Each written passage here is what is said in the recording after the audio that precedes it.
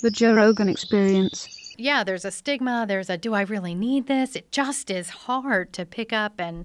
You don't want to be the person that wants help all the time. Like, hey, Right. figure it out yourself. And can this person really help me? Right, Who's right. this going to be? How do I find a therapist? There's a lot of That's factors. the most frequent question I get Yeah. from my friends and family and people. I'm thinking I might need to see someone. Like, how do I go about doing that? Get that question all the time. So, yeah, for cops, it's even bigger because of that whole control thing. Yeah. And also, like I said before, their job is on the line. Of course. So for these cops that are in that situation, so when they say, look, I need to take some time off, you basically just leave them alone and say, if you want these resources, here they are? Or did they, I mean, is what? Again, it's going to vary by it department. Varies. Isn't that kind of crazy that it does vary by department? Yeah, it drives me nuts. And has this discussion been had, like, nationwide? Oh, there's so many good things and pieces of advice and recommendation out there. One of the things that's kind of painful right now is, every morning I get a news recap from the International Association of Chiefs of Police. They send this email out to all the members of there, and they have the Psychological Services group. And so you get these updates, and I usually just kind of pass them over. But lately with all the police reform, so it's just headlines from around the country. And the piecemeal randomness of this city's doing this and this city's doing this and this city's doing this and this city, and it's all over the place. That's driving me nuts because I'm like, there's already been groups that have studied and reported and told us what we need to do to help the world of policing rise up and do better. That information's out there from wonderful, brilliant people who've come together and have laid it out for us.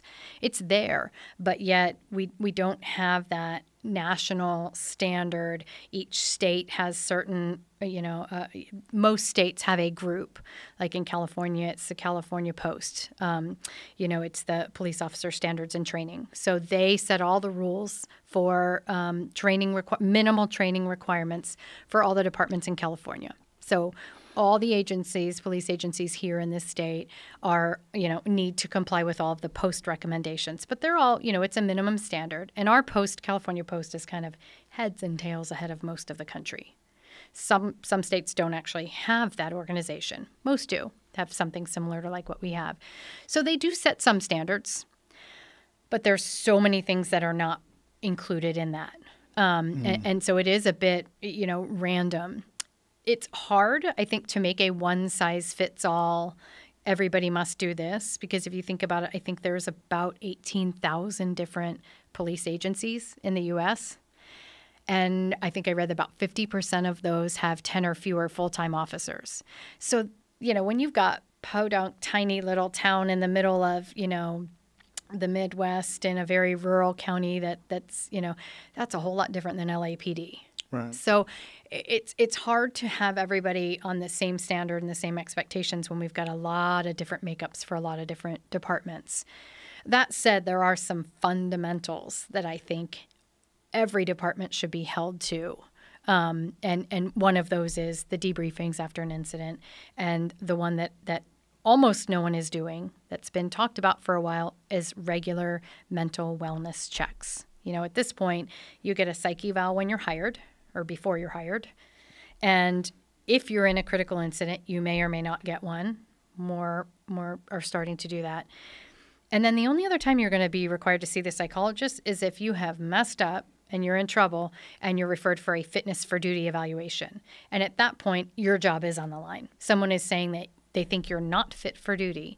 And that is a scary evaluation to have to be a part of. Because then you're going in and if the psychologist judges and decides that you are not able to go back out, well, then you're off duty until you can fix whatever that problem may be. Right. Well, also, just for the public's health and welfare, it's important to do that. Sure. I mean, there clearly are a lot of police officers that are unfit for duty.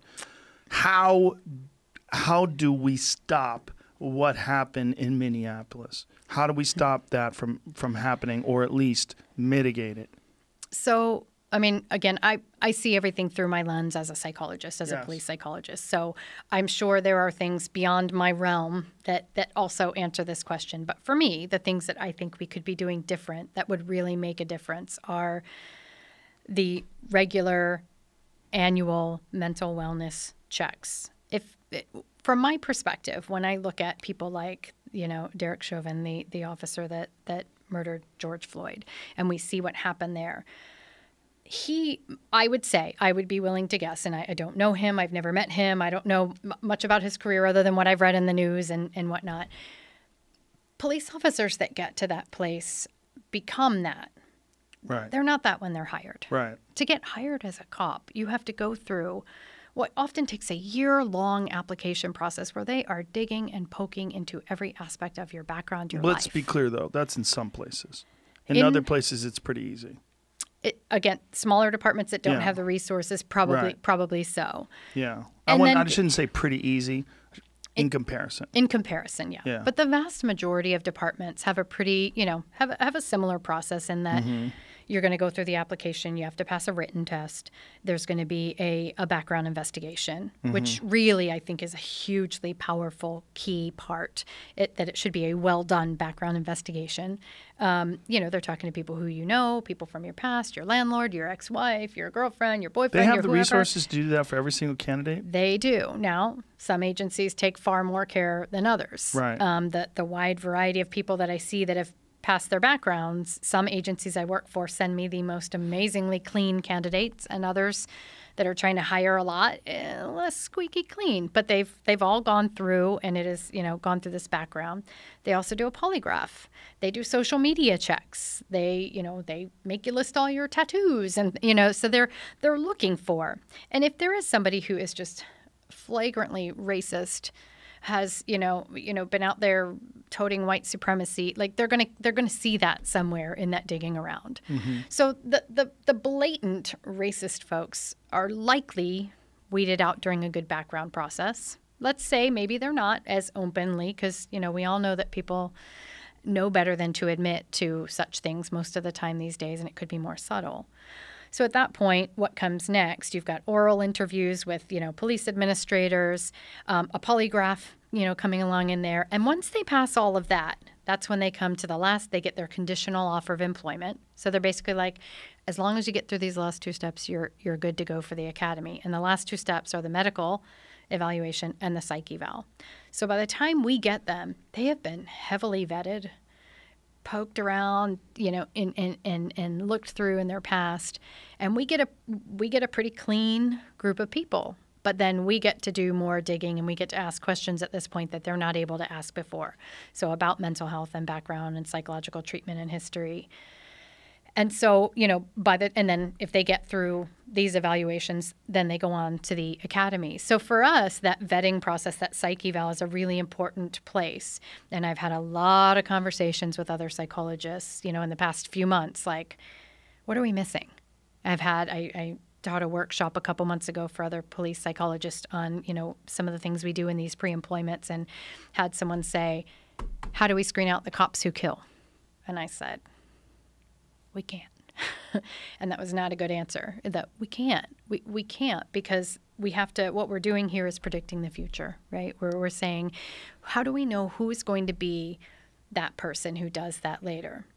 Predicting the future is incredibly hard. Figuring out who may be, subtly racist or biased is also incredibly hard. So that said, we do a whole lot of things. We've got our psychological tests that we give. We ask a lot of crafty questions, and we dig as deep as we can to try to, again, weed out anyone who we think could potentially become that person down the road, who could be a cop who kills, or who, is racist and biased and is treating people improperly. So, that's one big thing that we want to be very cautious and make sure we're doing a good job of screening up front. But I would say, and there's so much more to say about the tests and the screening, but gets really nerdy and detailed. I would say that the officers who end up having the most problems are the ones who, once they get on, are in a department where that is the culture. That is that those types of behaviors are acceptable. So as a young officer, they learned that. Have you ever seen the documentary The 7-5? I have not. It's a great documentary about Michael Dowd, who has been a guest on the podcast, he was a terrible cop, and talks openly about how he was corrupted and how his first day on the force he witnessed corruption and was told to shut his mouth.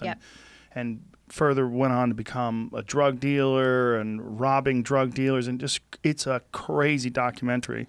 You would enjoy it, particularly from a psychological perspective, because he's talking about it after having served time, Right. just showing the images from the time and telling the stories. It's the culture of each individual department is different, and some are great. There's a great video of Floyd, Flint, Michigan, where these police officers, after the George Floyd death, they show up for these protests and tell these people protesting, "We're going to march with you.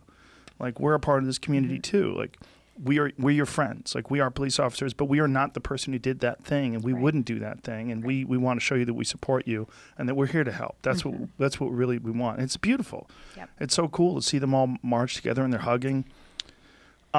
That's what we want, right? That is. But, and I think that one of the biggest things when we, how do we prevent these issues is we need to look at the individual officer level. But we need to look at the culture. I think that is very limited because I think the racist, angry cop who kills has developed that way over time. And I think one of the pieces is the culture in the department. Is this something that's acceptable? Is there corruption in that department? And so certainly better oversight and tracking is a really important thing, that should happen. But the other piece, and the one that I focus more on from my end, is the wellness. Is this somebody who is burning out? Is this somebody who has gone into a dangerous place, psychologically, that they started out and they were fine when we screened them up front. But, over 5 or 10 or 15 years, they've seen so much. And, there's things happen in your brain that change the way you think and see and perceive the world when you do this type of work. Right. And when you get to a place where those processes have really taken their toll and somebody has gone down this kind of dark path, it's hard to come out of that. And the way they react to the world and the individuals that they see on a daily basis is going to be very different than what they look like when they were hired. So if we're not regularly checking in and seeing who might be at risk for going to that dark place, that bitter and angry place, we're not able to catch them before something happens. And that's where, for me, my big platform is regular wellness checks. I'm not the first one to come up with this idea. It's been suggested by task forces and study groups and people who know a whole lot more than I do for a while now. But in reading, there was a wonderful report to Congress that was put out by the COPS, which is Community-Oriented Policing Services. So they sent this 60-page report to Congress March of 2019 and described in detail, all the things that we should be doing to pay attention to officer wellness. One of which was we seem to think that some regular checkups would probably help, but the problem is no one's doing them, and we have literally zero research on, what are they helpful? Can they prevent this? And I believe they are. So my next big thing is to go and explore and do that research so that we can show, hey, this does help. We can, if we're touching base and we're getting people in, then we can catch the problems as they develop and before they become a major problem where someone's interacting with the community and they go awry and do something awful. Let's take care of them along the way and catch the problems before they become behaviors that are problematic.